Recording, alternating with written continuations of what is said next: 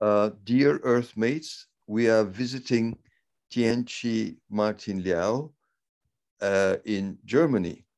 My Chinese friend and I met thanks to Pan International gatherings, the World Association of Writers, and also we both wrote for Samsonia Way as columnists, talking about the situation in China and in Turkey and also international affairs, let's say. Tienchi Martin-Liao is an activist, a human rights defender, an author, and the president of the Independent Chinese Center, Penn Center, Independent Penn Center of China. Yes, and this is an episode of the Earth Civilization Dialogues in relation with the idea of building a higher civilization based on all the experience and treasures of humanity. And having said that, what would you like to start with, dear Tienchi? Well, I don't know whether you can hear the sound of the outside. Lots of church are ringing the bell. It is a warning for all the people because now Europe is in war. It is incredible. No one had ever imagined that Vladimir Putin would dare to start a war in Europe. It is a war against humanity. It is a war against international law, and even it's against his own interest. So to start with that, first of all, I want to thank you very much to initiate such an global civilization dialogue. And I'm really happy that I can talk with you today because it's a very, very special situation. We have, well, not totally peace in the whole world because there's always war in certain area. But in Europe, such a large form of war. And actually, for me, the reason is not acceptable why Putin started this war. It's totally unacceptable. And I think our world situation is messed up with values, with our trust in peace, in freedom, in democracy. You see, Putin for me, he's a dictator.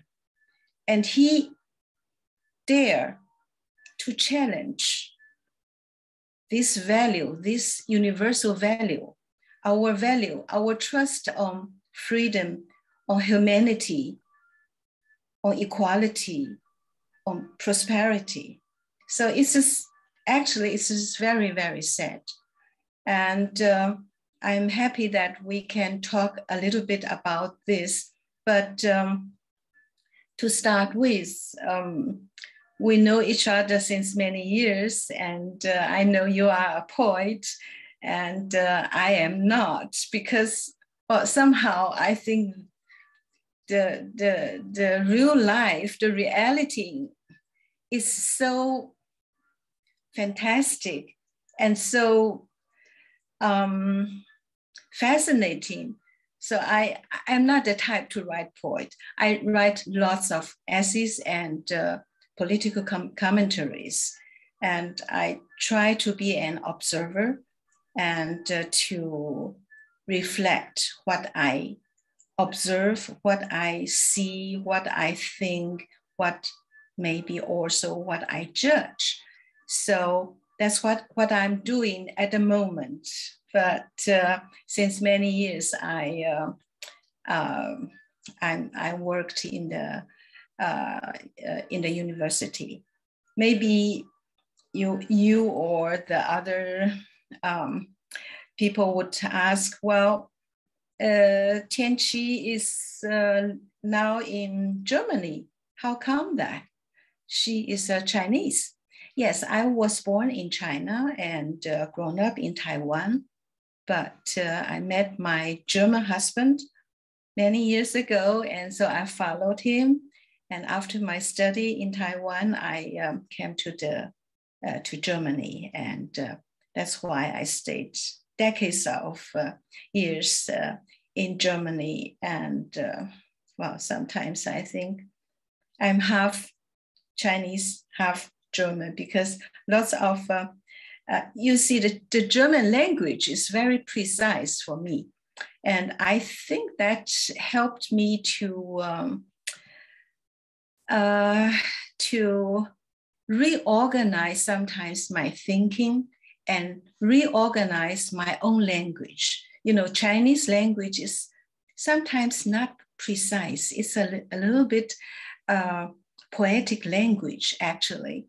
And so it's never very, very clear. You can say one thing, but actually it means 10 different things. So, but I learned through the German language other ways of thinking and to deal with the language. Well, now I'm saying lots of different things. Maybe you want to start another question, please. No, wonderful. Here, the object is your portrait as for me, a freedom fighter for all humanity, actually. And it's great that you have this German addition to your Chinese background. Thanks to international relations, including marriages, I think world peace can be more realistic to achieve in the nearer future. Because chauvinism is based on homogeneous, so-called homogeneous social groups, and we don't want that.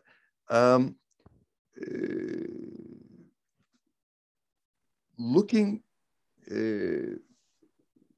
from Turkey, trying to look at everything as a citizen of the world since 1968, when I was 15, I've been trying to improve myself. And when I look at the world, I think basically like this. It's great that the Hitler regime collapsed and the US with the Soviet Union, or after the Soviet Union, was successful with all the forces against Hitler and etc.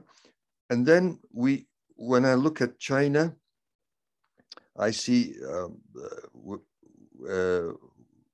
what we have to call, I think, some sort of Western imperialism, and also Japanese attack.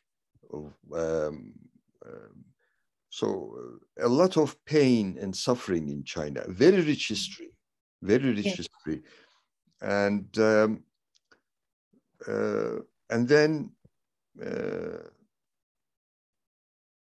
a lot of struggles, etc. And then we have a new world power. Mm-hmm. When I look at the world, when I see the United States, Russia, and China, excluding the aggressiveness of Putin, I can't help thinking that I'm glad the United States is not alone. I'm glad there are other superpowers, because the US attacks whenever they find feasible, you know. But that doesn't mean we shouldn't overcome this triangle. I think the rest of the world, if we cooperate better, more efficiently, including the citizens of all those countries, we can go beyond what is at present the status quo. Yes. So I cannot say I am sorry because there is a strong China. But my conflict is that there is this power, but it is, would I want to live there? That's another question. I would not. Would I want to live in North Korea? No, I would prefer South Korea, honestly. So what to do now? I understand actually what you are thinking. It's very good that you actually give us a very short summary about the past in the modern time of China. China suffered a lot under the Western imperialism in 19th century.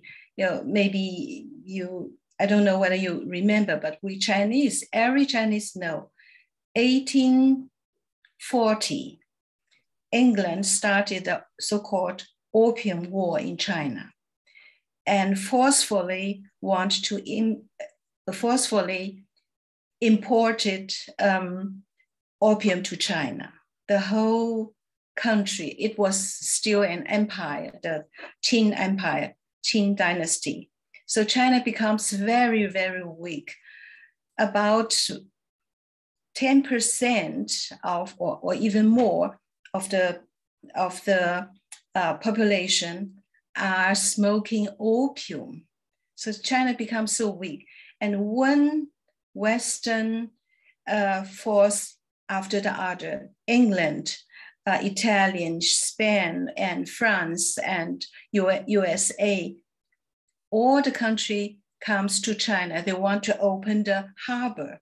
They want to do trade with China. But finally, they started a war, one war after the other. Finally, it was the, the 8 forces, 8 countries, Western country, including Japan, of course, invading China, and China has lost the war and has to pay a huge sum of compensation. So this is a historical shame, a historical shock for all the Chinese. This trauma experience followed all the Chinese through the 20th century. China had, Dr. Sun Yat-sen has started a revolution and thrown up the empire, and China becomes a republic in 1911. And then we started the war with Japan for 8 years in the 30s. And after the war, the Chiang Kai-shek government fight against the Communist Party. The Communist Party was founded in 1921. And the revolution in China started, as I said, 1911. So the Chiang Kai-shek part. And so these two parties, actually only 10 years, one after the other, was set up. And then after the Second World War, China fell into the Civil War, and the Communist Party has won the war. And in 1949, it governs the whole country till today. Why I say this? Just because you have used the word imperialism. I agree with that. And this traumata, this is horrible experience, always follow the Chinese till today.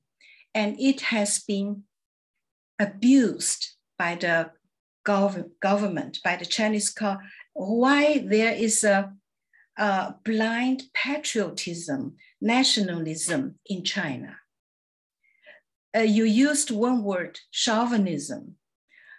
I like that word because I always say, the Chinese have this Han chauvinism mentality. Han is the main folk in China. It's over 95% of the Chinese population. Well, over 90% Chinese are Han people, including me. The rest are the Mongolian, Tibetan, Uyghurs, and Turks, and so on, and others. And so the Han Chinese, if I say Chinese, I mean Han. The Chinese have this historical bad experience. Xi Jinping government, Xi Jinping is come to power in 2013. He used his strategy. He said, we Chinese have to stand up and we have to recover the glorious history of our Chinese people. He said, this is the Chinese dream. This Chinese dream is based on this past history, based on this blind, misleading patriotism. And that's why, that's why what happened in Xinjiang against the Uyghur people nowadays, you know very well, because the Uyghur people are very close to the Turk people. You have the languages is very similar. I think you can even understand if a Uyghur speak. So why the Chinese are suppressing the other minorities? Why are they suppressing the Tibetan, the Uyghurs, the Mongolian? It is this chauvinism mentality. So this is horrible. And if I say that, I also think of Putin. Why he's suppressing the other people? Why is suppressing the Ukraine people? They have the same language, they have the same culture. Actually, they have the same root. But this mentality is horrible. This is what you said, well, China is big and strong and even prosperous nowadays. But I think there is one thing missing in today's China. What is that? That is, in German words, it's Vergangenheitsbewältigung. In English, I think it's come in terms with the past. So you reflect to the history. You have a cultural memory. You know what happened in the past in your country, in your nation. And the Chinese Communist Party want that the people forget what happened in the past 100 years. Because the Chinese government, the Communist Party, since they rule the country, they start one political campaign after the other. They pick up the enemies among the people. They say these are counter-revolutionary, or the fault, or the mistake, or the misery is because these counter-revolutionary are against our government, against our people. So this is horrible. And one political campaign after the other. In the peaceful time from 1949 till 1979, in these 30 years, there are over 30 million Chinese dead because of the wrong policy of the Chinese Communist Party. No, the people don't want to talk about it. And the Chinese Communist Party want the people forget that. No way, I tell you, you are a writer, I am a writer, I'm a journalist. We always have to remind the people what went wrong, what is going to a wrong way. We have to learn from the history. If we don't learn from the history, we will repeat the mistake again and again. So sorry to disturb your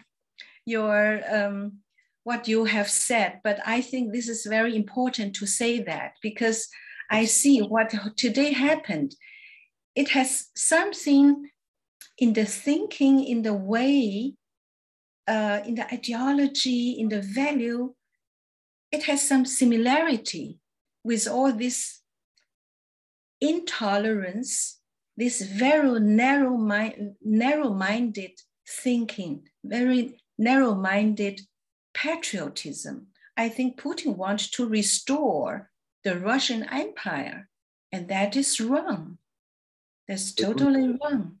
I agree. And there are some people in Turkey who want to revive the Ottoman Empire. I know. It's a tragic comedy leading to a lot of too much cost already.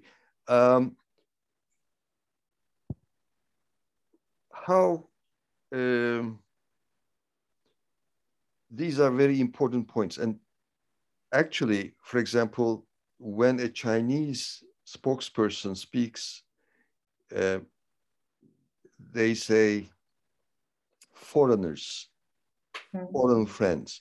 But from an internationalist perspective, there shouldn't be any foreigners. I mean, the language is exclusive. Whereas if we are truly internationalists, or better even, I prefer to say earthmates, then for us, there is nobody's foreign. We are all on the same planet. And this, we see a similar approach in Hungary, I think, and in other places, this trying to depend on some past national moments of victory or whatever. And how can we build a world peace with that? We cannot. Because this will keep feeding hatred and conflicts, and it's not a way out. And you are in contact with the journalists in China. Yes. And what else would you like to express? Anything else? Yes, I want to mention some names. You see, the pandemic, the COVID-19 has troubled the whole mankind, the whole world since 2 years, 2 and more years, almost 3 years. And it started officially January 2020. And it broke out in Wuhan. And till today, we are still fighting against this pandemic. And I want to remind people, there are some victims of this COVID-19.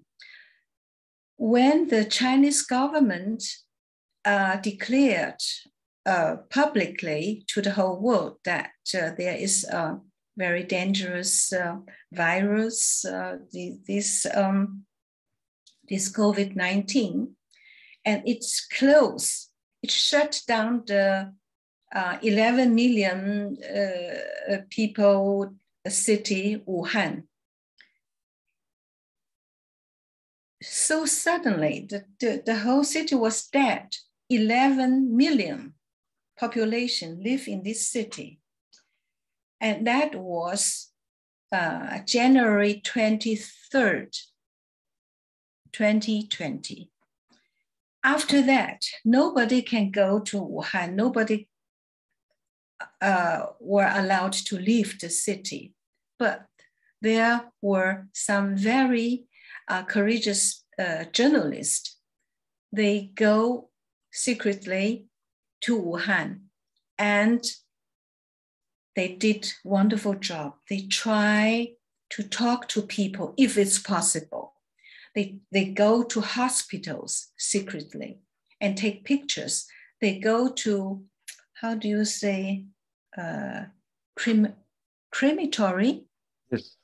Where the dead people are burned. Crematory.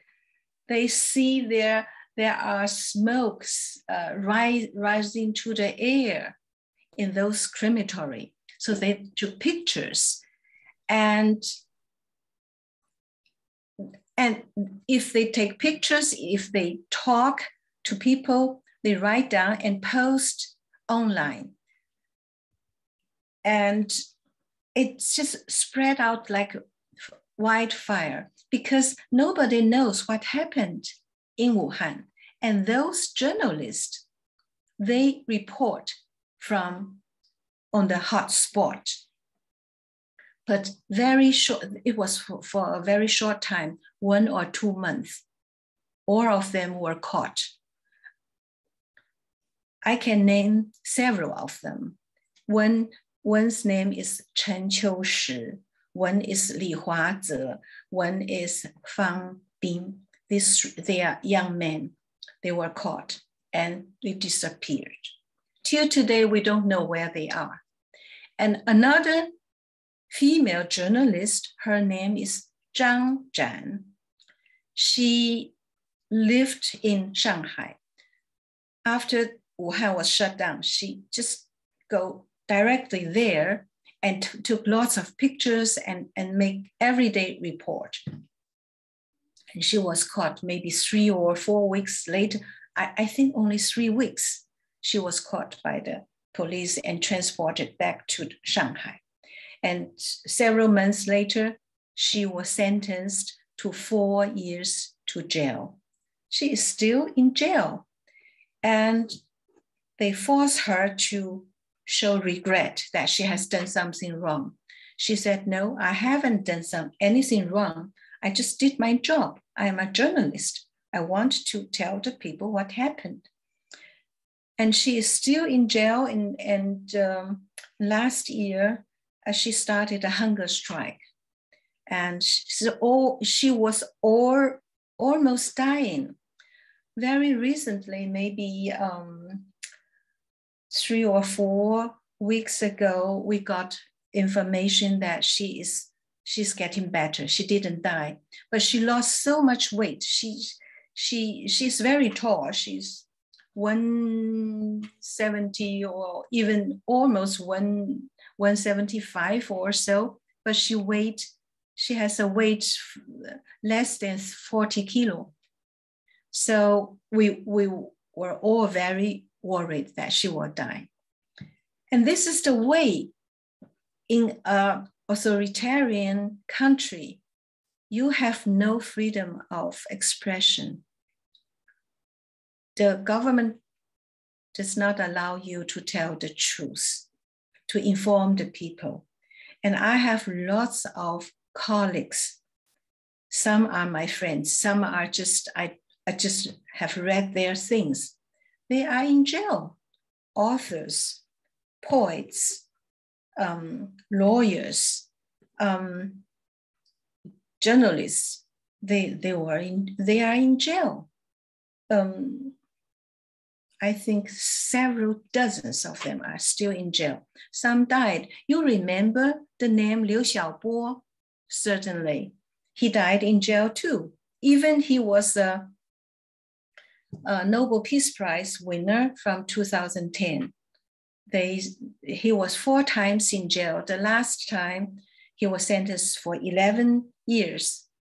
And that was, he was put into prison 2008, and 1 year later was sentenced to 11 years, and 1 year later he got the Nobel Peace Prize, but he never left prison. To the Oslo ceremony, I and some of my colleagues were in Oslo. We represent the independent Chinese pen. So Liu Xiaobo finally died in prison in 2017. Before he died, the government threw him out of the jail and put him into a hospital because they don't want him to die in jail. But it's actually, he died in his imprisonment. So this is how an authoritarian regime is. It controls your speech, controls your words, controls your thinking. And you cannot tell the truth, you cannot inform the people. It's incredible. We have something similar in Turkey, unfortunately. Unfortunately, yes, I know that. Okay, but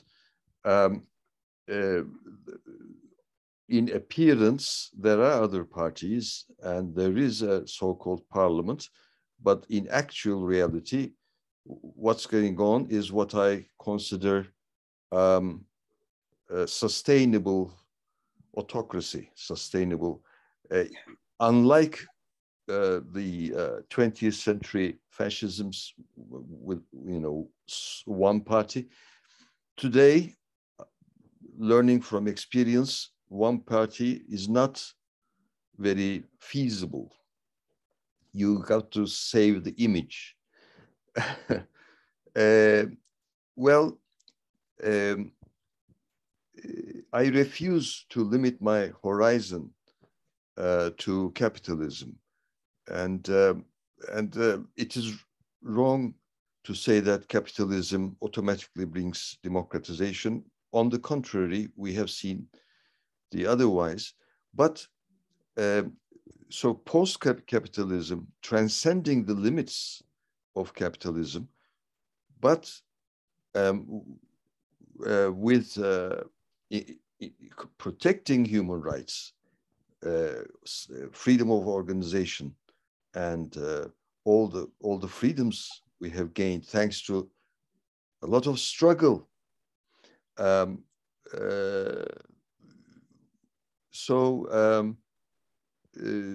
That's why I hope that humanity will manage to create paths transcending capitalism. I enjoy saying that Karl Marx was not an anti-capitalist. He was a post-capitalist, because a slave owner or a feudal lord may also be an anti-capitalist. But Marx admired the capitalist mode of production, saw that as a step forward, but also showed the limitations and the negative points about it. So it is not enough to be in the opposition, I think. What is the alternative? What is a better alternative? So some people in Turkey and elsewhere, I think, they say, I am in the opposition. Well, that's not in itself sufficient, necessary, but not sufficient. I just wanted to share these. PEN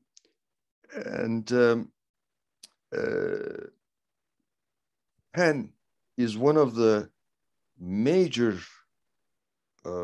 contributors towards a better future. I agree. And yes. There are wonderful organizations, UNESCO, although the limitations of the United Nations is obvious. And there are many wonderful local and international organizations. What I had been thinking, okay, these are wonderful organizations, but how about the relations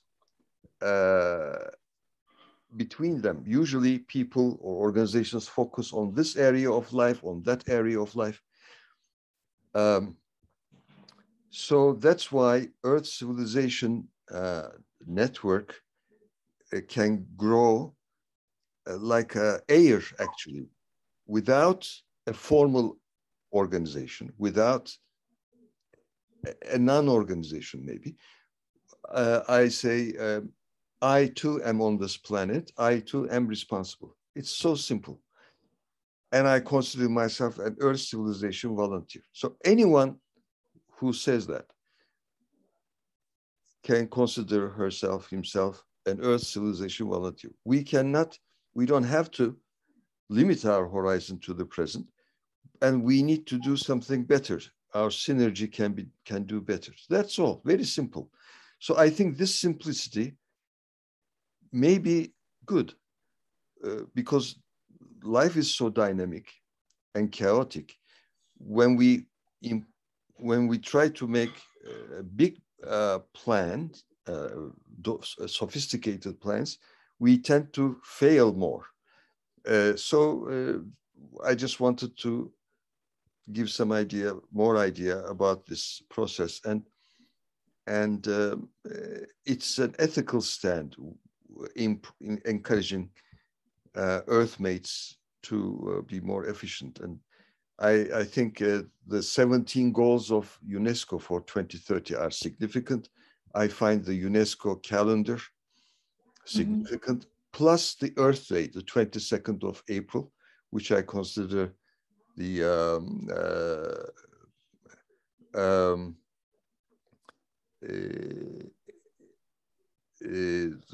rebirth of our planet, I want to consider it. Excuse me, please. I'll just stop for a minute. No, I like the word Earthmate. I think it's a great word.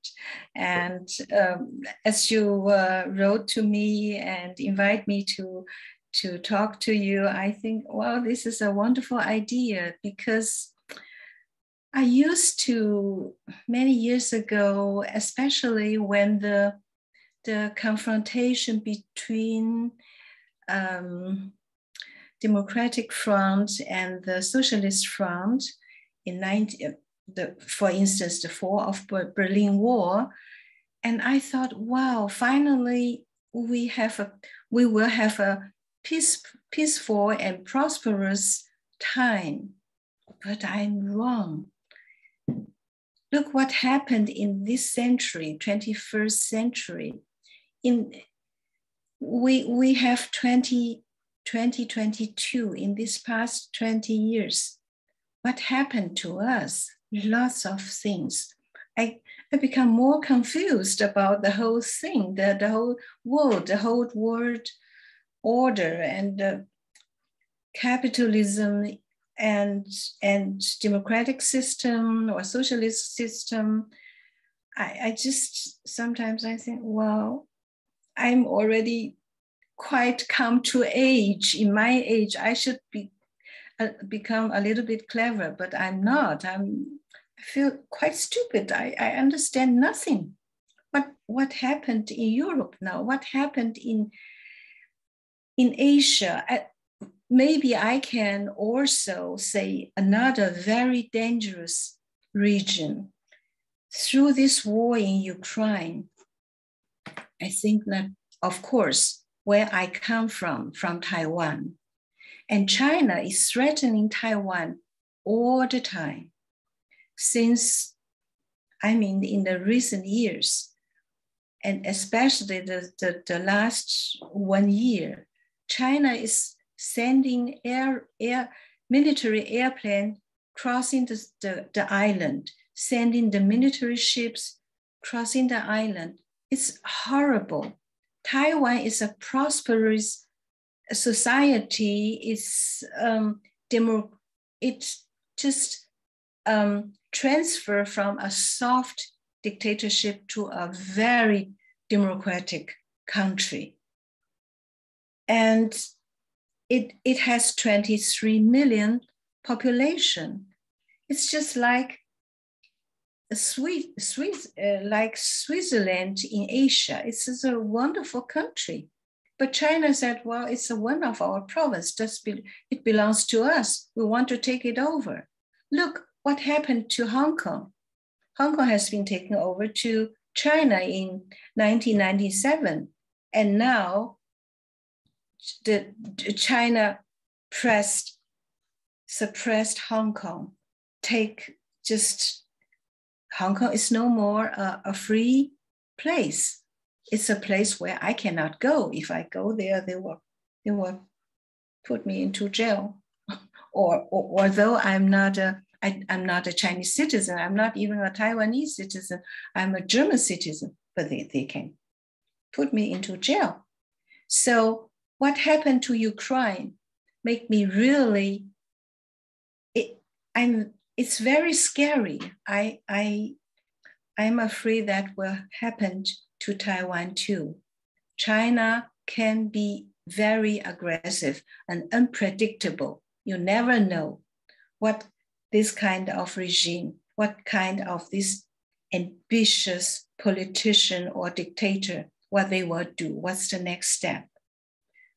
So it's quite sad at the moment, and it's very worrisome. But I'm glad to have met you, and you are a role model for many people with your courageous struggle. And is there a suggestion to young Earthmates that you would like to make? It's very difficult to say anything, because I sometimes talk to young people. They say, look at our environment. What happened in the recent year, this natural catastrophe, is very unnatural. It is because we have ruined our nature through the civilizations, through the industrialization. So today I talked to a young medical person. She said she's 25 years. She doesn't understand what happened in Ukraine. I said, I'm sorry, I don't understand that too. But for young people, I think it is important. Always try to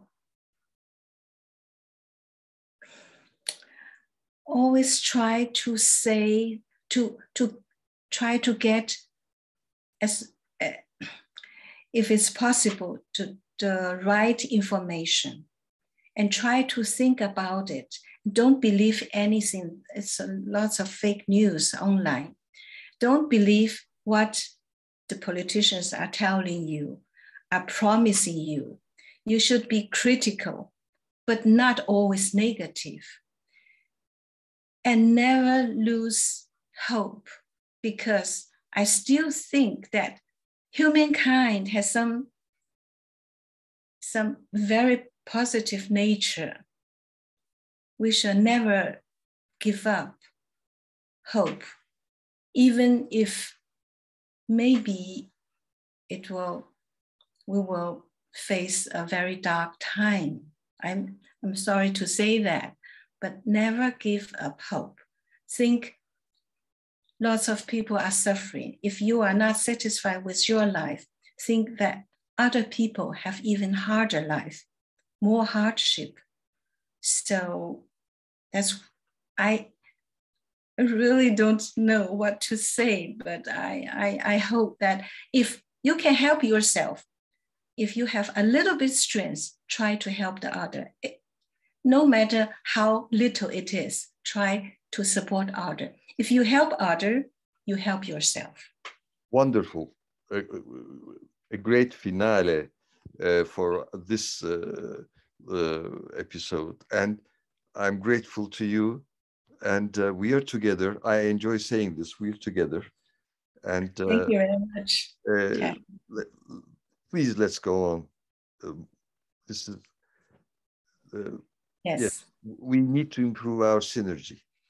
Yes. Thank you very much. Thank you. Thank you. Bye-bye.